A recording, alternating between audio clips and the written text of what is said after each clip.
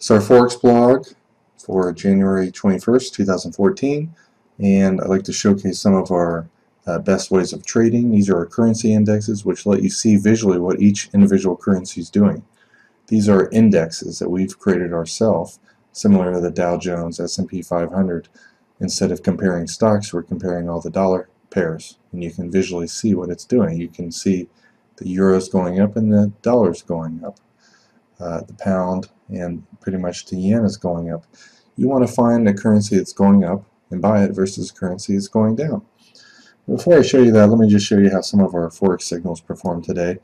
I took this screenshot earlier in the day and then worked on some of the other pairs. Sell worked, win, or the buy here got stopped out, another loss, win, pretty much a break even, loss, 2 or 3 pip loss on that, small win, loss. And again, most of these trades are small wins that you could, if you're scalping, you could have made a little bit of money on this and a few pips on this one as well.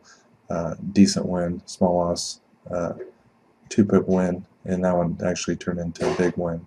That doesn't show it on here. Let me showcase some of the other currencies as well. Here's the pound dollar today. Loss, small win, pretty much 3 or 4 pip loss. Win, decent win, huge win, medium-sized win, loss, 5 pip loss, and win.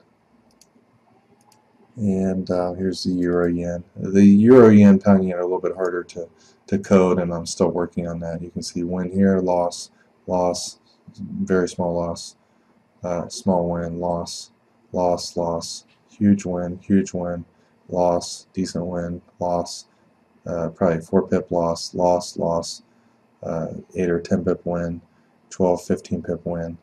It basically netted a small profit today. But if you use this in combination with the currency indexes, you're going to do a lot better. For instance, the euro is kind of chopping around. You can see, lower highs right here. It made lower lows than before.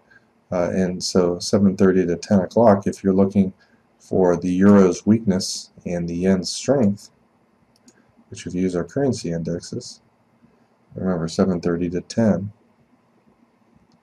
it's this period right here, you can clearly see on the chart that the euro from 7:30 to 10 is going down, and here's the hourly moving average. It's underneath the point of control, and it found resistance there. So actually from 6 o'clock onward, you could be looking for sells in this.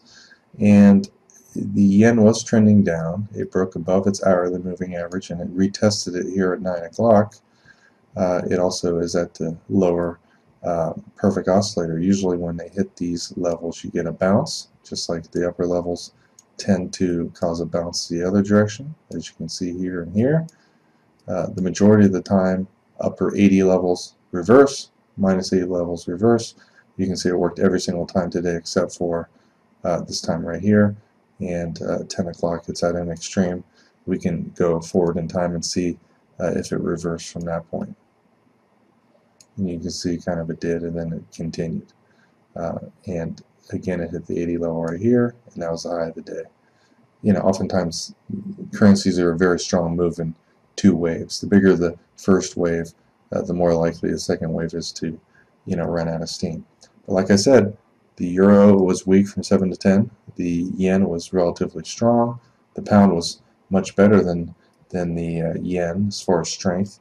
But from 7 to 10, if you focus on sell signals, you'd have a loss here. There was no sell signal here, but you could have sold that and made some money. And you have a big win. And of course, big win as well, and you don't take the buy because the trend's down. So if you use the currency indexes with our signals, you're going to do a lot better. It's just common sense, actually. The euro was weak. The pound was also strong. Let's take a look at that. From 7 to 10, you're looking to sell the euro pound. Here's 7. Sell, down, sell.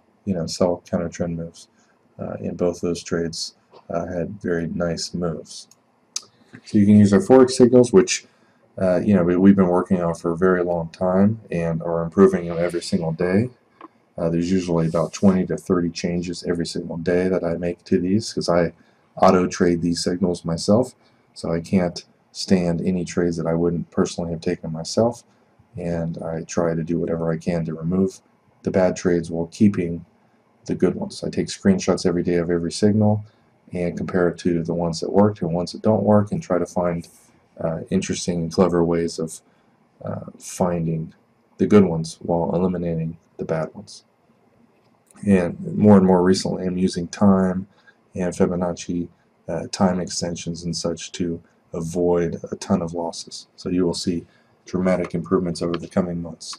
This is a Forex blog for today. It's getting late today. It's almost 10 o'clock, and I'm done working for the day, and so I will begin again tomorrow.